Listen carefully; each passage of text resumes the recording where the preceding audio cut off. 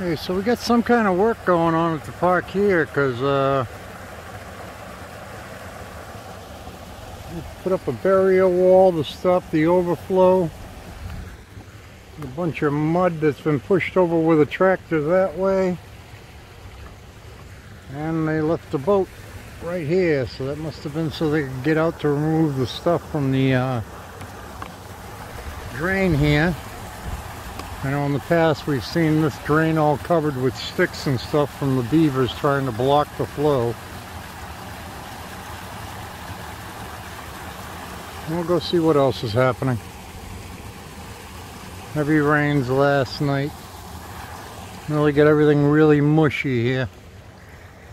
As you can see, the water's right up at the path level in a bunch of the areas.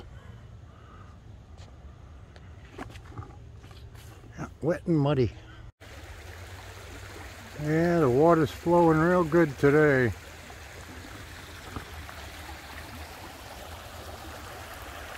see it flowing right on down.